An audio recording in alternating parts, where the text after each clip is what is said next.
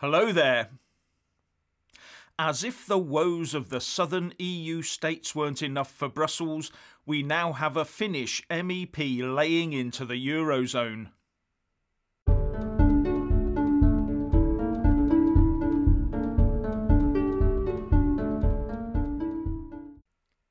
Firstly, please subscribe and like this video to give my channel a boost, and I'm always uploading new content, so please do check back daily. After Italy getting royally shafted and the Germans looking forward to a 42% uplift in their EU contributions, we now have indications that things aren't all hunky-dory where the EU northern member states are concerned. During an EU Parliament Brexit debate, the Finnish MEP, Huhtasaari, gave the Eurocrats a bit of a broadside when she said, "I would like to congratulate Great Britain, they just saved around €80 billion. Soon, no one in Britain will even dare to admit voting against Brexit."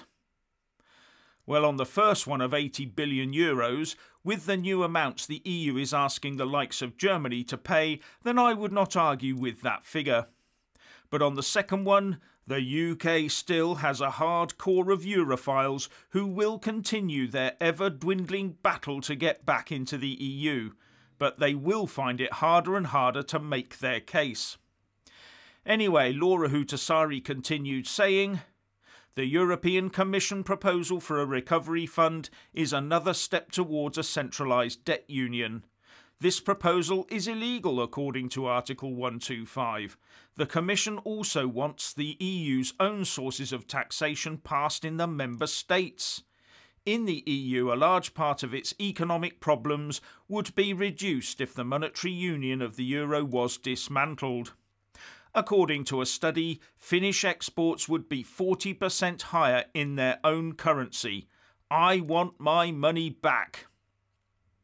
And as far as I can make out, she's right about this EU salami slicing of the rules to get towards centralised EU banking union, which by the way is a dream of one Guy Verhofstadt. And that what they're doing does go against certain EU rules. But because the ECJ is all-powerful, it can rule the unlawful into law. Now on to this study of Finland, the euro and the country's previous currency, the marker, spelt M-A-R-K-K-A. This, I think, is in reference to the results of a study by GNS Economics which simulated the potential development of the export of Finland if we had remained in our own currency, marker.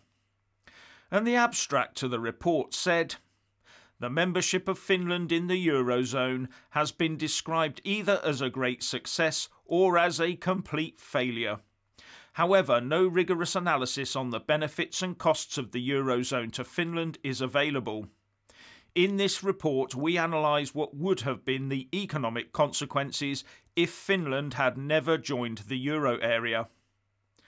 And in its conclusions it says that, "According to our analysis, euro area membership has not led to major economic benefits or costs for Finland."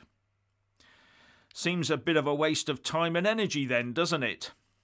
But on its website, GNS Economics says that it has updated the simulations they used in the report and that our updated simulations draw a very straightforward picture. According to them, our export would have been more than 40% higher in Q1 2020 if we had remained in marker. As someone will no doubt point out to me in the comments section, these are economic models, the same sort of thing that Brexiteers like myself questioned heavily in the lead up to the 2016 EU referendum. So make of it what you will. But it could be food for a Finn exit.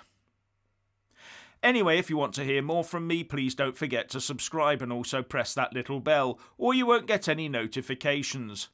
And if you want to see more of me, buy a mug with my mug on it. So what do you think about the Finnish position? Please share and comment, and thank you for watching. Please do like and share this video. and also subscribe to my channel.